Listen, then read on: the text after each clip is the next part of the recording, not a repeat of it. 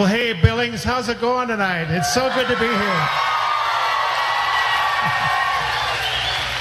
Such an honor to be here tonight.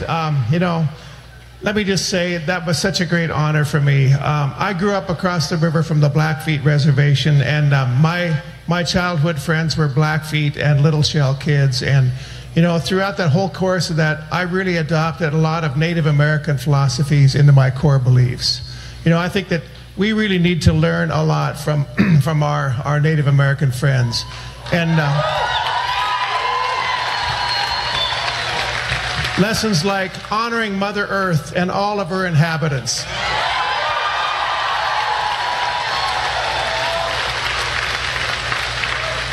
And to never question another person's spiritual walk.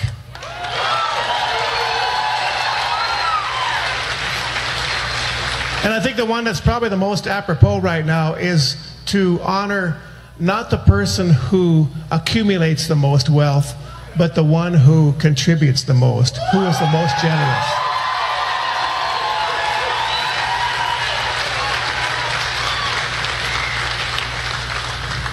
Through this whole process, when we started, well, let me tell you, first of all, people asked me, they said, why in the world would you want to get into the down and dirty world of politics? And I'm learning how down and dirty it is. Is anybody else sick of seeing my face on TV?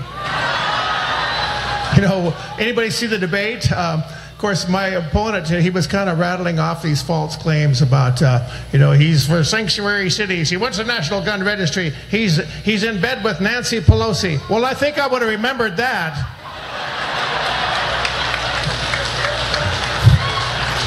It's a say anything kind of thing. But, through it all, I've just maintained that my philosophy is that if you take the high road, you never get stuck in the mud.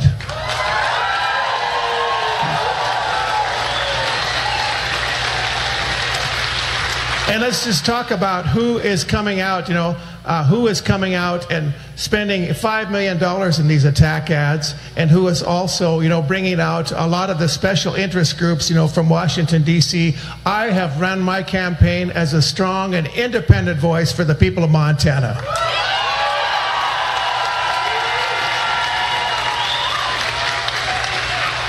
We have received, through contributions, we have received over 200,000 separate contributions at an average of $25 per contribution. That's what a grassroots campaign looks like.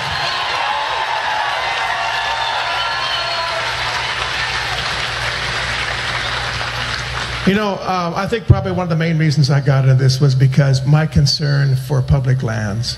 I realized that there are forces in this country. Why do you think they're spending that much money to silence my voice and the voices of the people of Montana? They have ill designs on our beloved state of Montana. I am not kidding. This is a fight for the soul of Montana. It truly is. People like Gianforte, when they see our mountains and our streams, they probably think, well, that would be great to own and fence in and develop. But real Montanans would say, this is our way of life.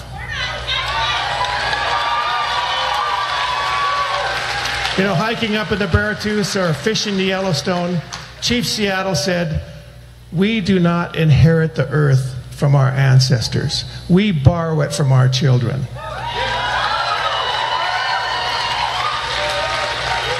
There could be no greater truth in regard to this beautiful landscape that we live in. And the transfer and eventual sale of our public lands is nothing more than theft against our children and our grandchildren. I promise you, I will steadfastly defend it.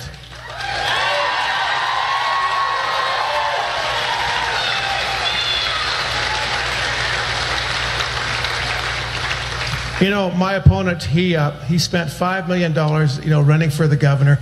Thank the Lord that didn't happen. And now he's trying to buy this election too. As you know, this House seat should not be his consolation prize.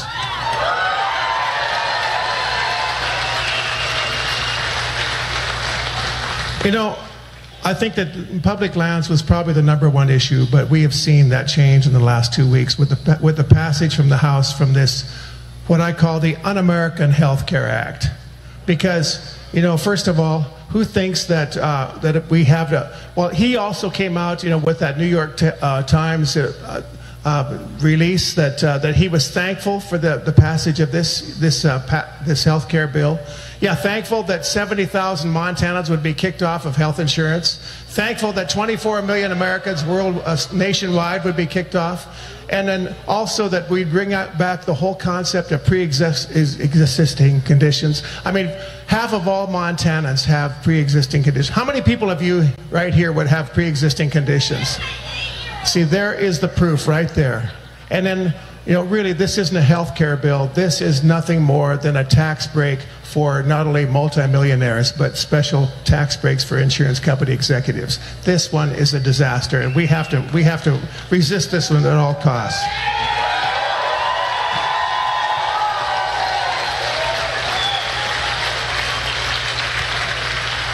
My own healthcare issues have been well documented, wouldn't you say? But the thing is, we've been doing healthcare rallies across the state, and we've heard story after story of people who have the same situation as I do. And the thing is, to my mind, in the greatest country on earth, people should not have to go bankrupt due to health issues. People should not have to go bankrupt.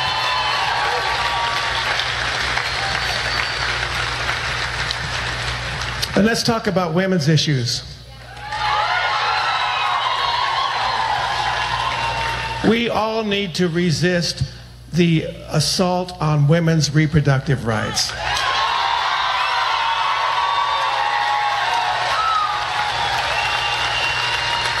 These are more than just women's issues. These are family issues and community issues and human issues. And I promise you that I will always support access to birth control and to preventative screenings.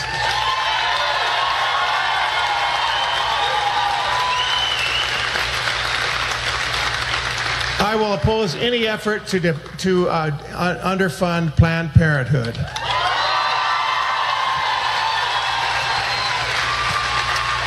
Politicians like Greg Gianforte have no business getting into the difference between the decision that is between a woman and her faith and her doctor. I support a woman's right to choose.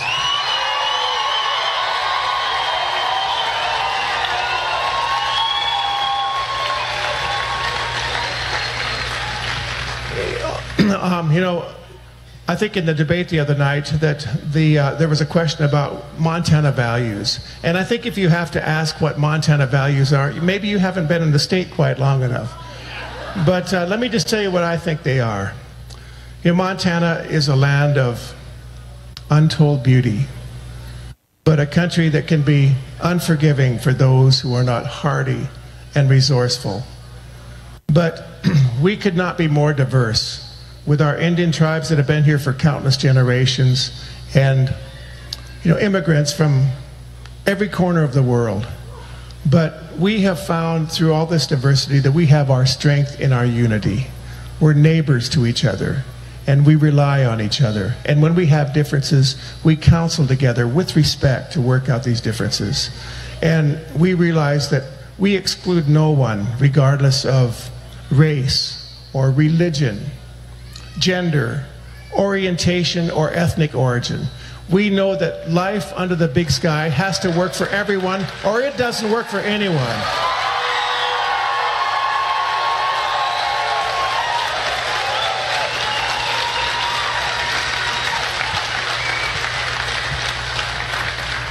I just want to give a shout out to my staff. I'm so proud of the people that are working with me on this campaign. They have been so amazing. And I realize that the reason I have such a great staff is that there are no other elections going on in the country right now. But these people are committed, and they care. They deeply care. And the people that are stepping forward to volunteer, we have about 2,000 people now across the state that are working so hard to bring this home. And so I just want you to give them all just a little round of applause right now.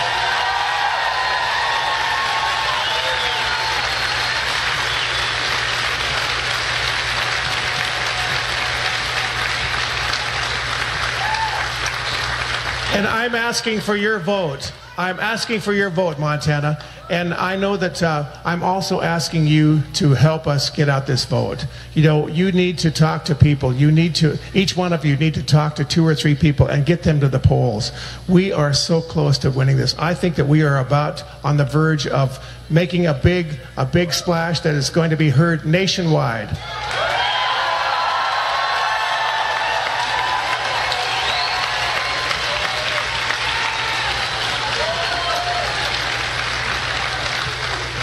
You know, before I go, I'd just like to share a poem with you. John Tester has been campaigning for me, and he said, Rob, when you speak to Billings tonight, would you recite that poem that you wrote? And so I'd like to recite it for you now.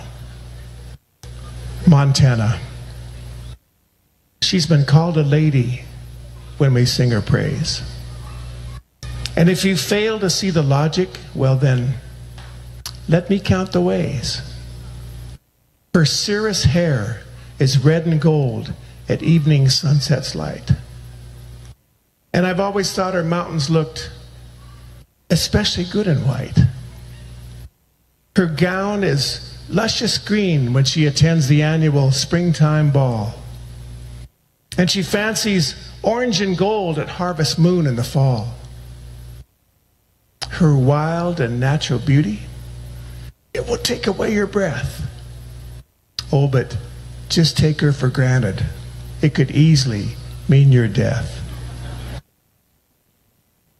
She's slow to grant her favors to come lately, newer faces. To longtime suitors, she reveals her hidden, secret places. She lives in big-time splendor. She's the heart of the Golden West, and all manner of wondrous creatures live and suckle at her breast. And yes, there will be those who come with schemes of ways to use her, to sell her body like a harlot, to cheapen and abuse her. If you've sworn your love for her, revere, respect her. If you're a man of honor, you must cherish and protect her. And should we fail in this task, we'll lose this living treasure. Should we prevail, this lady that we love will live forever.